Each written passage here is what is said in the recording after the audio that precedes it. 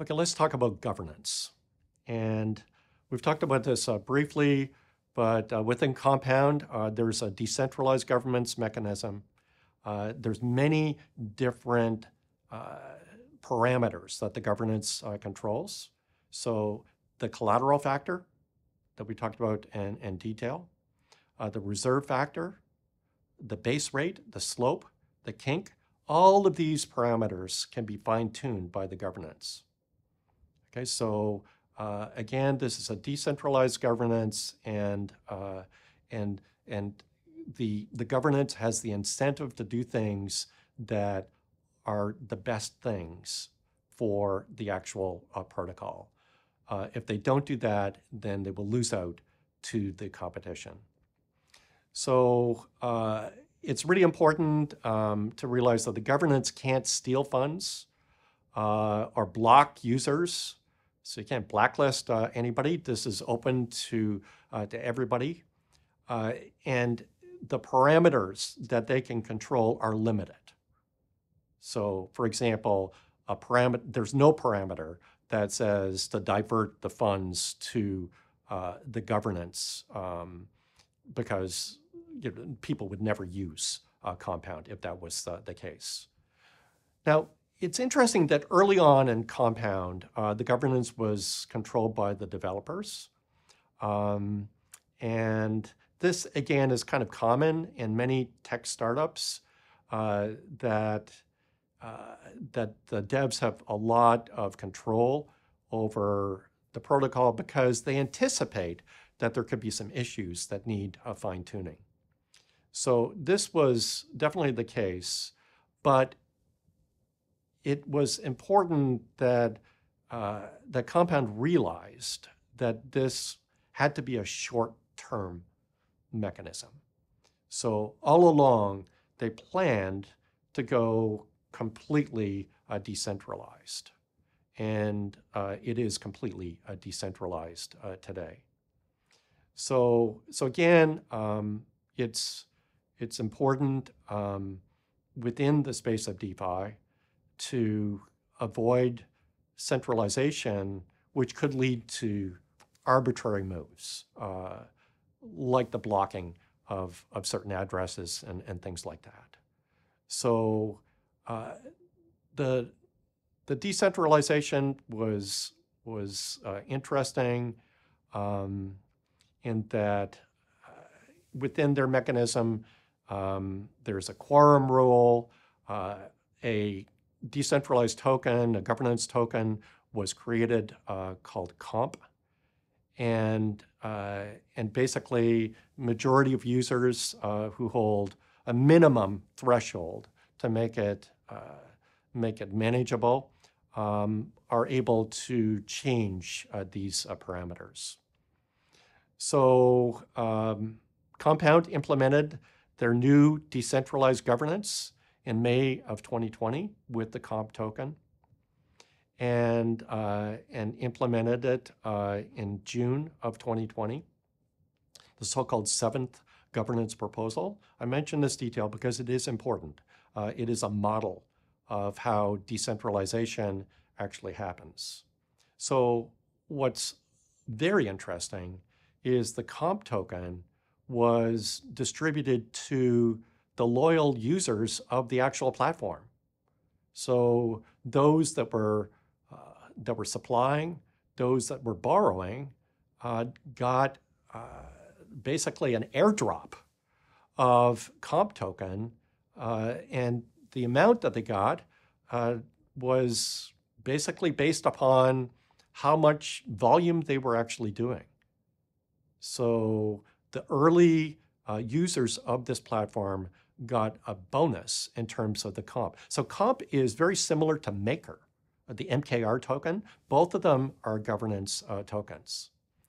So this is interesting. It's analogous to a tech company in kind of traditional economics giving away its own stock to the early users of the company's goods or services. So very easily done within this particular protocol. It would be difficult to do this in a regular economic system, but very easy to do within decentralized finance. So that's not the end of the story. So the comp token continues to be used to incentivize people to use the platform. So this is distributed to both suppliers and borrowers. And for the borrowers, it acts as a subsidization of the loan.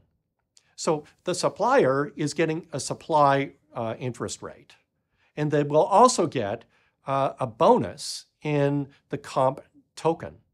So that will just increase the rate of return that they actually get. Indeed, some of these claims of very high rates of return for depositing in DeFi protocols, well, it's not just the savings or deposit rate that you're getting. You also have to factor in the value of the governance token that you're also receiving. And it's also the case that you've got borrowers that the rate on borrowing is considerably reduced as a result of this subsidization. So it's interesting. This was done almost instantly. The governance token had a market cap of over $2 billion.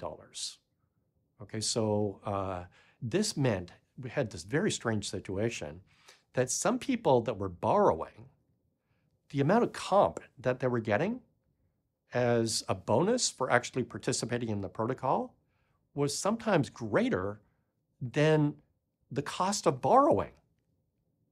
So think about that.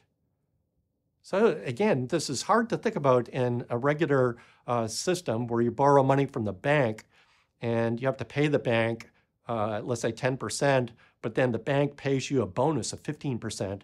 So effectively, the bank is paying you 5% to borrow. Okay, so again, this is something that really incentivizes people to use the actual platform. So this is interesting. This protocol, it exists within the Ethereum blockchain. This is not something that can be turned off. It might be that a better platform arises. It might be that Compound actually offers something that's better. But this is a very important mechanism within this space. And there's so many possibilities here. I talk about, in the previous course, I talked about a fair lottery. And this is exactly a possibility using a protocol like this. So the usual lottery, 50% at least is taken for overhead and for other purposes. You can easily create something very powerful within the system. So let's finish off and do the usual job that we do, looking at what Compound actually does to solve problems. So again, centralized control. This is not decentralized. It is something that is completely decentralized. The rates that are paid, both the supplier and borrowers, are algorithmically determined, and the parameters are controlled by the governance token, the comp. Limited access, again, this is a common thing that you need to do credit checks, and some people are blocked. This is open to anybody. Inefficiency, well, we've got rates in traditional finance that are way too high for borrowing, and savings rates, you've heard me say so many times, are way too low. And this actually pools everything together and determines the optimal interest payment. And that means the suppliers get a higher rate than traditional finance, and borrowers pay less. Lack of interoperability, well, these positions within Compound are tokenized in themselves with the C tokens. The share of the collateral is freely traded and can be used in other protocols. So this is exactly what we're looking for in terms of interoperability.